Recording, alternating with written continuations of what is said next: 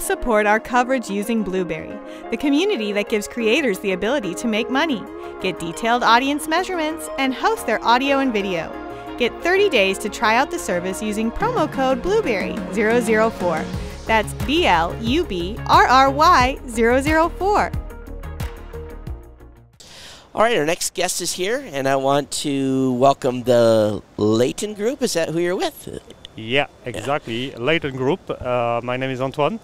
I'm the managing director of Leyton, Sweden.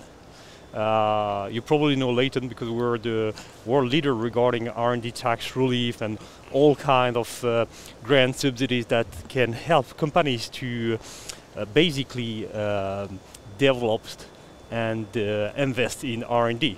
All right. So tell me about what you guys are doing here at the show and what the goals are, and I guess how things are going. Things are going very well. We are here because we made a competition for startup all over Europe to bring like 3 different startups, mainly startups that work with sustainability, because Leyton is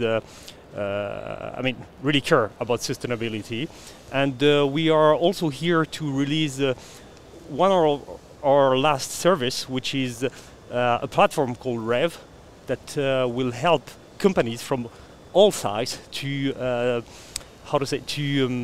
manage their R&D tax relief claim securely and also in an automatic way, because we also have a huge IT team that work and developed this platform to allow the company to stay focused on their core business while we take care of this R&D tax relief that's allow them to once more finance their R&D.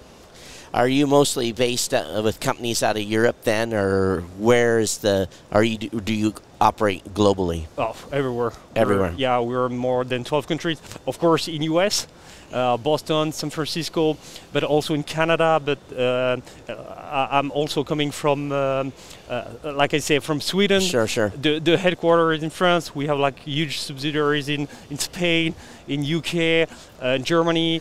And all those countries, the tax laws are all different. Yes, of course.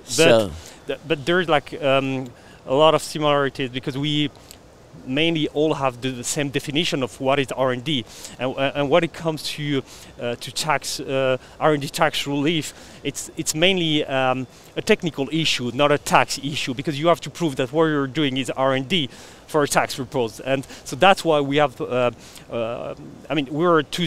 more than 2,000 employees, and most of them are technical persons, because they have like a PhD or they are engineer, in order to understand and to make sure that our clients can claim securely the tax reliefs. So, this is something I don't think I have much background on. Yeah. But how much is being spent, and that just as an example, on R&D alone that's getting tax relief here? Do you have any idea? Yeah, it's really depending on the state. In US and also in Europe, it's depending, but it can go from, I would say, from 15% relief up to 30%. Wow. Yeah, it's quite it's big. Yeah. And it's all, and I understand why there's a need for you guys, because it could be very subjective. A tax person may not know. Exactly. So that's why also the platform that we just released, REV, will help company to like I say, claim securely. So that's why also our consultant, when they draft the technical report, they have to show to the tax administration that it's R&D, but they have to explain it in a simple way to be sure that the auditor will be able to understand that it's R&D. So right. The aim is to find the good balance between technical and also to be simple, just to be sure that the auditor will understand everything. Yeah, I have a tech company that I own. Yeah. That has a full line of developers, and we have a real hard time determining, okay, we know this is the development we're going to do, this is what we're going to build, but oftentimes we'll say, okay, we have an idea, yeah, and do that research, but it ends up being development too. So, where is the dividing line when it comes to to getting that type of tax relief? That's a good question, right? Yes, that's a very good question indeed. So that's why when we work with a company, we first do an assessment of your research and development, just to be sure that you comply to the law and to the, I will say, the R&D tax definition.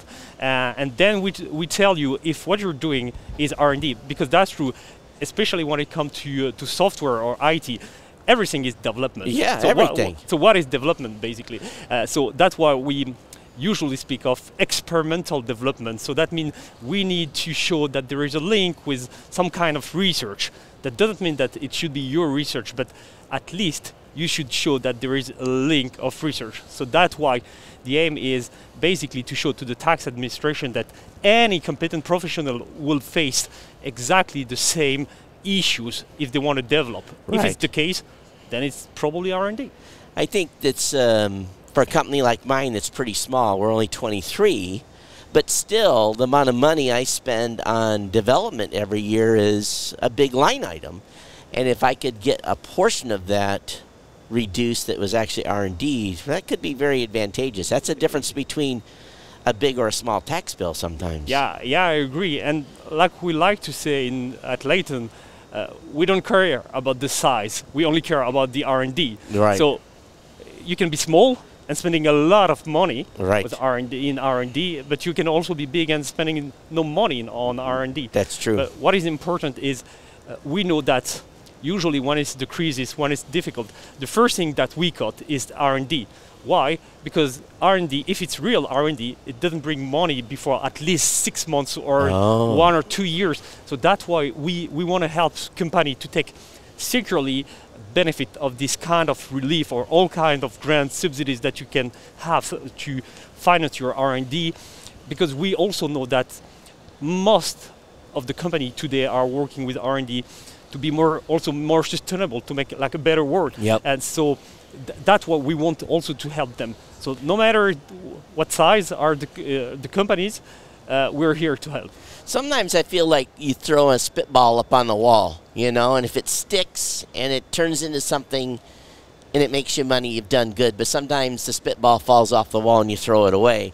So, you know, that sometimes is more business risk than actually research and development. So there's probably, again, a fine line there as well, too, right? Yeah, that's right. What's more, it's why we're here. Yeah, to help you to draw the line. To draw that line and say, yeah. okay, this is actually R&D, this was business development that didn't work. Exactly. And you can't deduct this, but you can deduct that. But basically what you're saying, you have to make the difference between what is research and development and what is innovation. Because innovation is usually an innovation of regarding the market.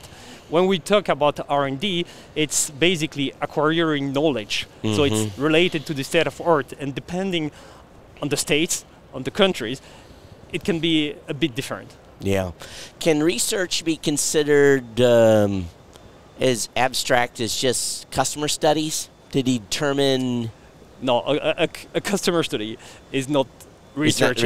It's research, but it's not research and development. So it has to be both. Has to have both What's components. More, if you have to keep in mind something is that when it's research and development, is acquiring a knowledge. It can be, once more, depending on the states, it can be acquiring a knowledge for the company, but it can be acquiring knowledge for the state of art. So you are going beyond the available state of art. Got you. Very interesting. Where can folks find out more information about Leyton? You can go on our website, of course, www.leyton.com if you're in US/US, of course. And of course, we have a booth. You can just come by and say hello, and we'll be happy to introduce you to one of our team. Most of our folks that are watching today are off-site, so they'll definitely be checking out your website and seeing what you guys are doing. You know, here's a topic, Chris, that I didn't even know there was a company out there to help you navigate R&D. Yeah. I didn't know. Yeah. That is a huge, huge hurdle for anybody with ideas wanting to do stuff, because like he's saying, you literally have to invest that time and being able to find somebody who wants to finance. Well, you're also spending real money to do that, and if you can get a tax break, you know, some money, it's huge. Hey, thank you so much for being on. We appreciate you coming over. My pleasure. All right, outstanding. Thank you. Thank Bye. you so much. TPN CES 2022 coverage is executive produced by Michelle Mendez. Technical directors are Kurt Corliss and Adam Barker. Associate producers are Nancy Ertz and Maurice McCoy. Interviews are edited by Joe Minnie. Hosts are Marlo Anderson, Todd Cochran, Scott Ertz, Christopher Jordan, Danielle Mendez, and Alante Sparks. Las Vegas studio provided by HC Productions. Remote studio provided by PLUGHITZ Productions. This has been a Tech Podcast Network production. Copyright 2022.